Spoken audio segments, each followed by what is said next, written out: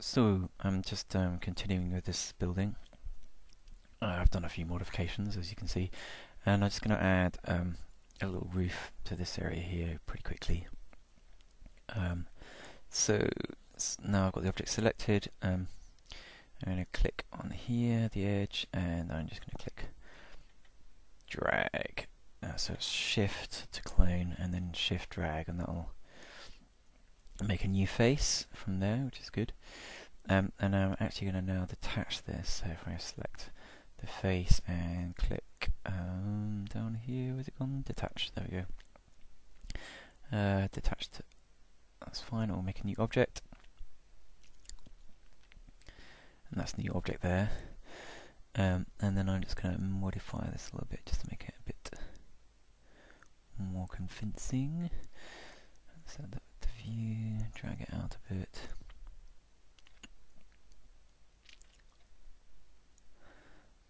Make a bit of an overhang like that.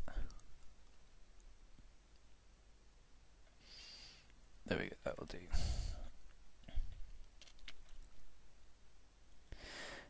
So now I can simply apply, press X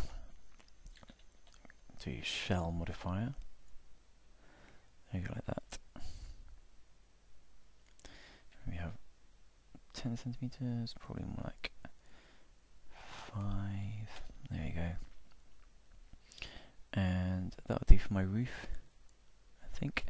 Taking a bit of creative license with these bits of trim here. But I might go and fix that later. Maybe I haven't quite worked out how that's going to work, but that interaction doesn't look so cool. Yeah, and actually now I'm spinning it around, I can see there's a gap between my roof. Yeah, I definitely don't want that, so let's just quickly go and fix that. See, there's a gap there, that's bad. So I'm just going to go back into my edge here and just drag it down so it sits through the roof like that. That's a bit better. There you go, that'll do. Yeah, and I definitely have to sort out that edge with something ingenious. But let's keep going and see if I need to. So I'm going to add some sort of structure around this area here. So let's go back to my main object again, and I'm just going to use the same process to make a new plane. So just drag up like that, click on the plane, and click detach.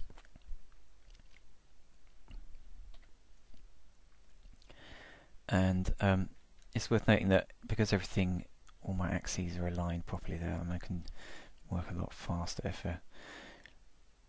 the object was off axis or somehow it got skewed. It would make things a lot harder. Anyway, so I know that on these kinds of buildings, they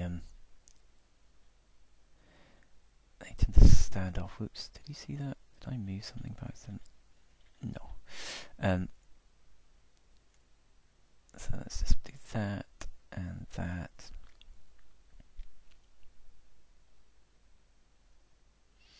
I'm making space for a chimney here, so that's why that shape looks like that.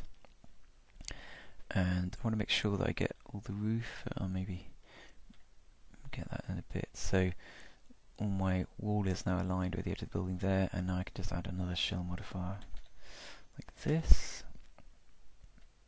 I want the inner amount this time, not the outer amount, so I'll set that to 0. Maybe have like half a meter, so 0.5. Oops, that's pretty big. So drag it down. 30 centimeters, there we go, a foot. And I just drag that over there, so I'll get the other wall one here. Copy.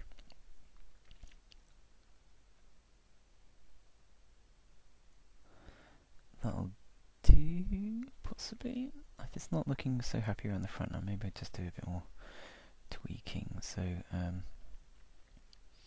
let's do edit, paint to connect, and I'll just drag across here, tink, tink, like that, and let's make this kind of shape.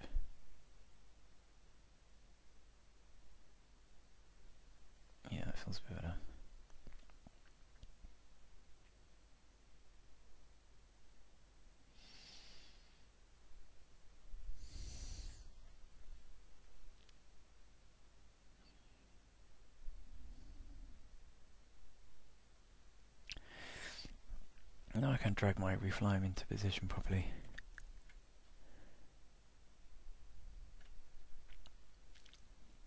Like that.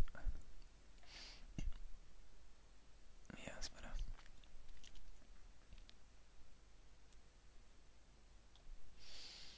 I think these guys need to be a bit higher.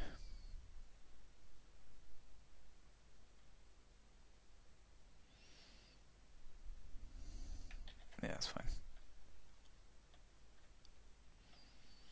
And I guess the last thing is to sort out the smoothing, so I'm just going to drop a smoothing mod on, so let's just smooth, auto smooth, and get the correct angle threshold. I'm just going to set that something low, like 22. And it's always best to turn that on, prevent indirect smoothing to stop weird results coming in. There we go, like that. That'll do nicely. And that bit is still bugging me. So let's see if I can just find a neat way to kind of just hide that little edge. Like that. There we go, that's cool, that'll do. Check I haven't got any gaps. Nope. Yeah, that's all good.